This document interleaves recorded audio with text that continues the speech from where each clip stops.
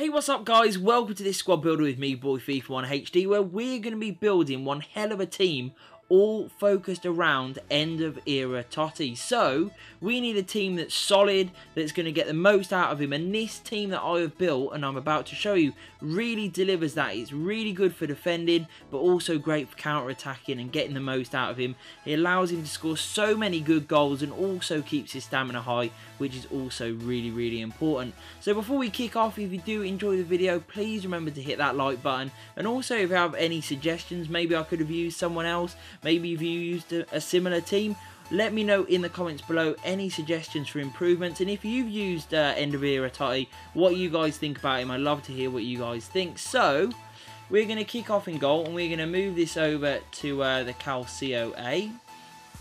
And pretty much a staple of my goalkeepers in this league has been Handanovic all year. This basic 87 rated goal card has been phenomenal, and I have not seen the need to improve on it because he makes absolute worldy save after worldy save. He's big, he gets across the goal well, and he's really never let me down. And for the price, I think you were getting one hell of a good goalkeeper. 87 rated, he is very good and ticks the boxes for me very nicely indeed. At right back, we're going to put in Dani Alves.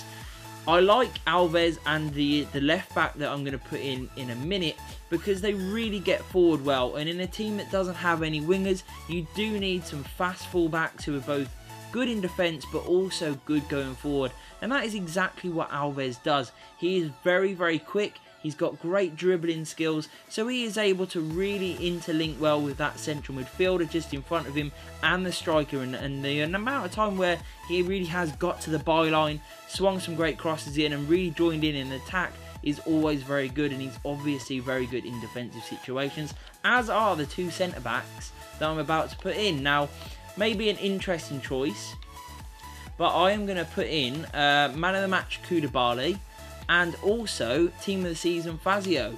We're going to start off with Koulibaly now first. This card is absolutely incredible. He is so strong, he is so quick. There are a few other versions that are better than this. He's got a few informs and stuff, and a team of the season.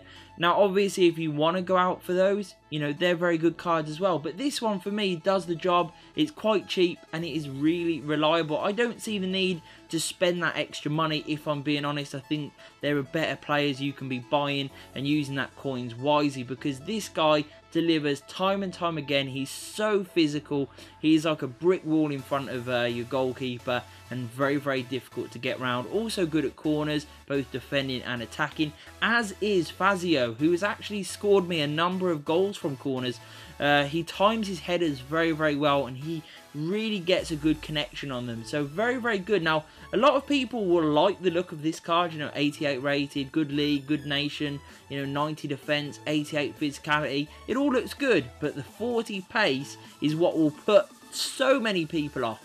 And I can understand that. You know, we all like a quick centre back, but with the pace that's already in this defensive line, the way the team plays, it doesn't really matter. And I have never had a problem with this card because his 90 defence means his positioning is so accurate. All the time he seems to be in the right spot.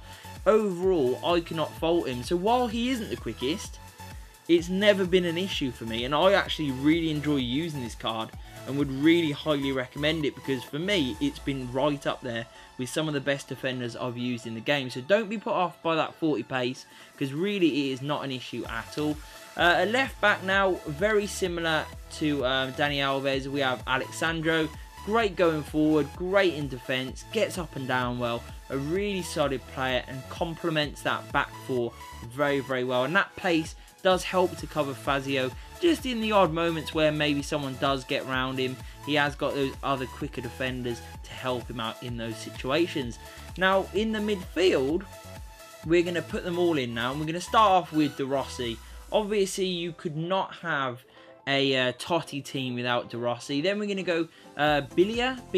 I think it's Biglia. I think the G's may be silent, but let me know in the comments below if I have got that right or wrong. But we're going to start off talking about Daniele De Rossi and his Inform 85 rated card.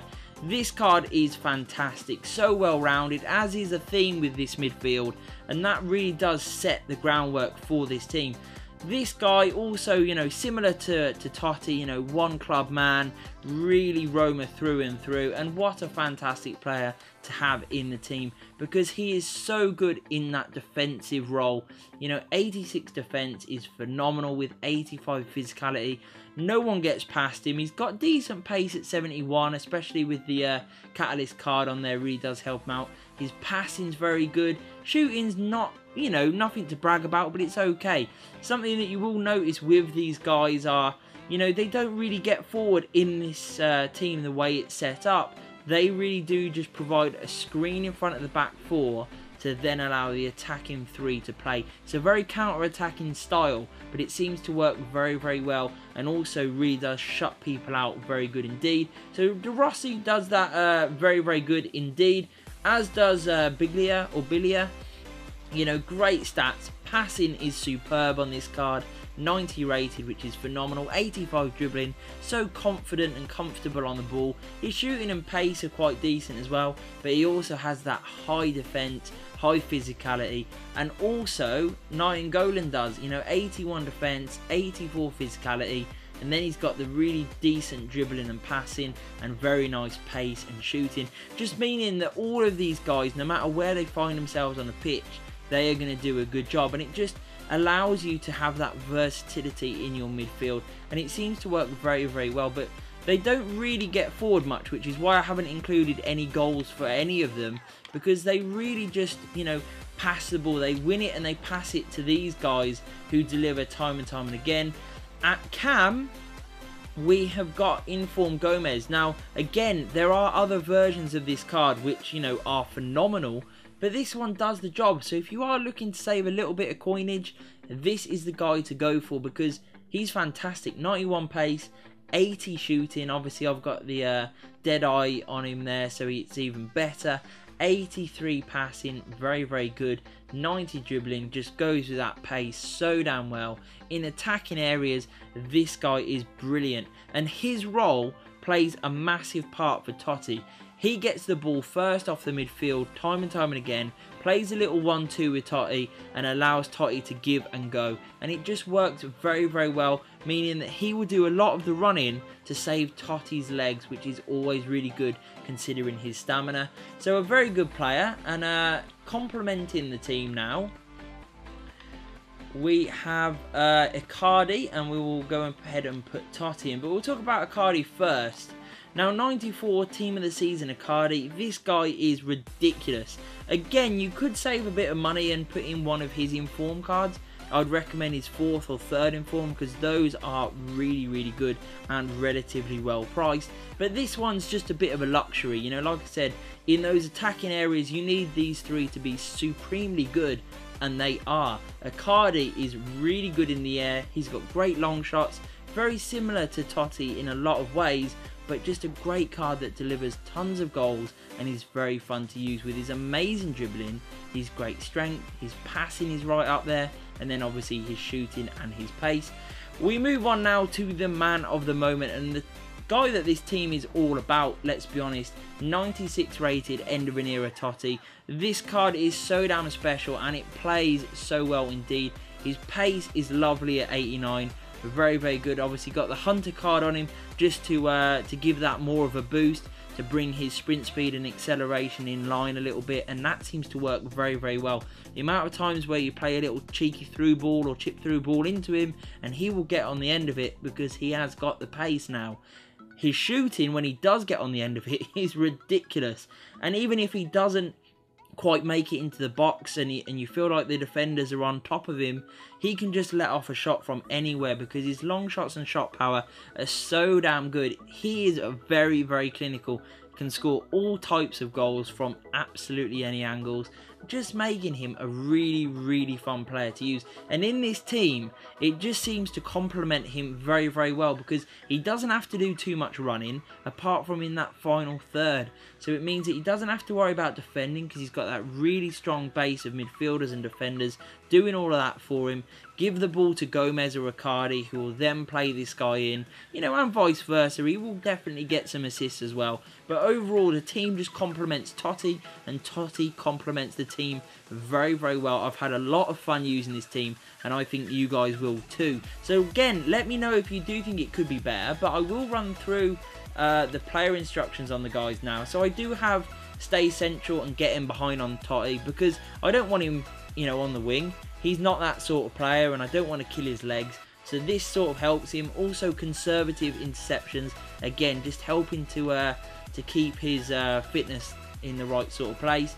Just get him behind on Icardi. Don't mind if he drifts wide a little bit to help out now and then, but he tends to stay central.